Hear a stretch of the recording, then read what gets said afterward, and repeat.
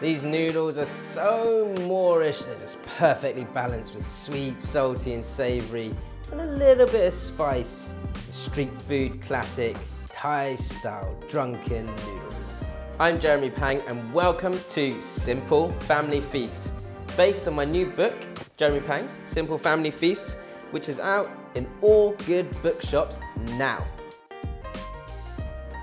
The first things first, we're going to start to set up my Wok Clock of ingredients, and that is starting at 12 o'clock with my first ingredient and going all the way around. Roughly chop your spring onion.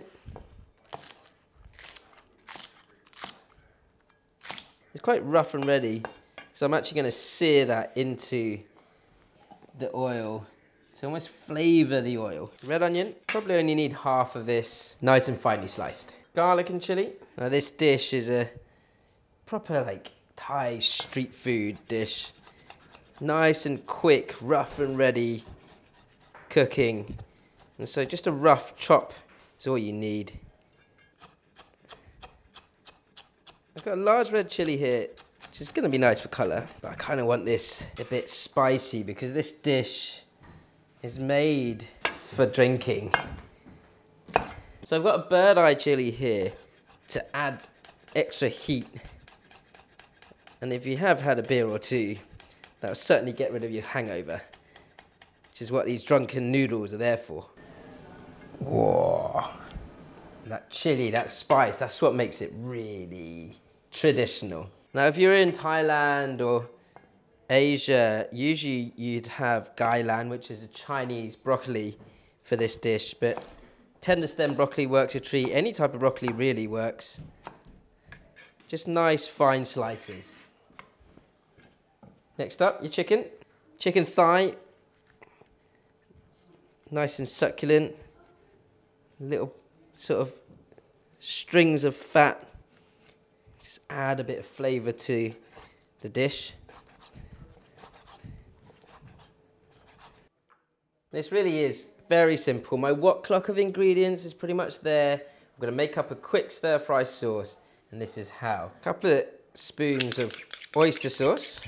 Now, Thai food, of course, has so many dishes with things like lemongrass and lime leaf and all those types of herbs.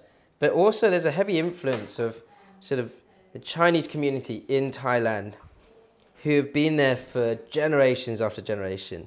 And so a lot of these sauces are the sort of more Chinese sauces. I've got some light soy sauce as well for saltiness. Fish sauce, and that's where the sort of fusion of Thai and Chinese flavours comes together.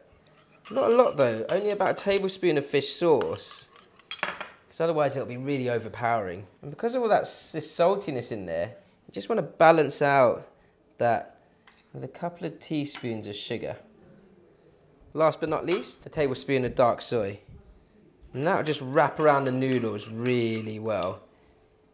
Now your noodles, you could use the thicker, sort of more hor-fun, like thick rice noodles. I've got thin rice noodles here, which also work a treat, kind of more pad Thai noodle-esque. And you can either soak them in hot water for about 6 to 8 minutes, or do what I've done here, which is soak them for about an hour in cold water, and that keeps them really nice and separate and not really cooked at all, allowing me to cook the stuff, the noodles, in the wok and let them soak in more water as they get into the stir fry. So they've lost their packet shape, but they're not sort of overly soaked, which means they're still nice and separate. Time to get woking.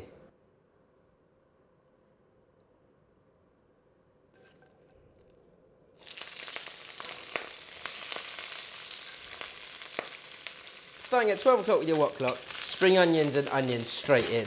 Push all that to the back. Make sure that oil is smoking hot, and then your chilli and garlic can go in. Do you see in Thailand people cooking this dish in a wok, but also sometimes this dish or other noodle dishes like pad Thai, they might cook on a sort of big flat plate, almost like a brat pan on the streets too. You'll find that all different types of dishes that move from one culture to another, you know, there's different ways of cooking things, which I absolutely don't mind. I've got still plenty of oil in there, so I'm going to go straight in with my broccoli.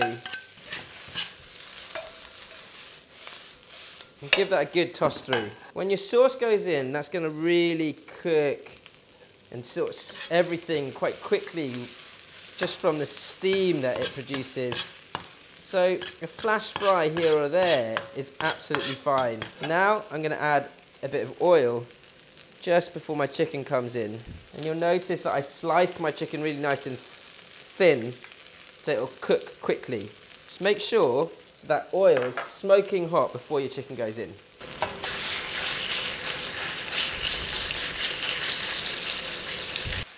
So that's really sizzling now.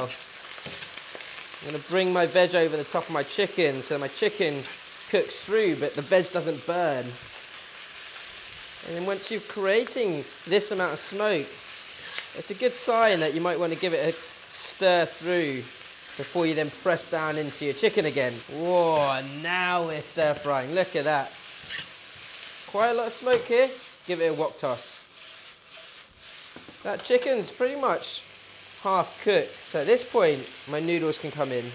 Tummy in the head, round and round, back and forwards.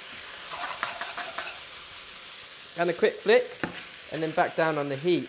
I want to bring it up to a sizzle again before I repeat that action. Sizzling hot, tummy in the head. Once your noodles start to soften, you'll see them wanting to stick to the bottom of the wok. At this point, your sauce wants to go in, but just make sure the wok is really nice and hot and that sizzling sound is still going before you pour it in. Remember that sauce has got sugar in it, it will start to caramelise quite quickly. Tummy in the head.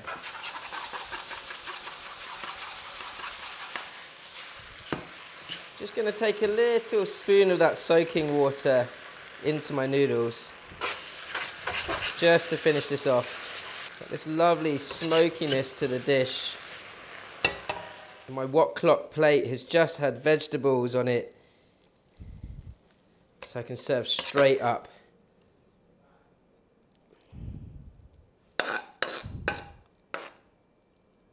If you cook that nicely, there should be barely anything stuck to the bottom of your wok.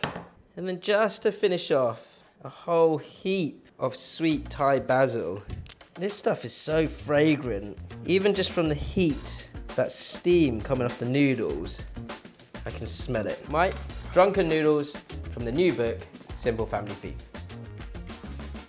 It's got the perfect balance of sweet, salty, savoury, with a little touch of that Thai basil at the end.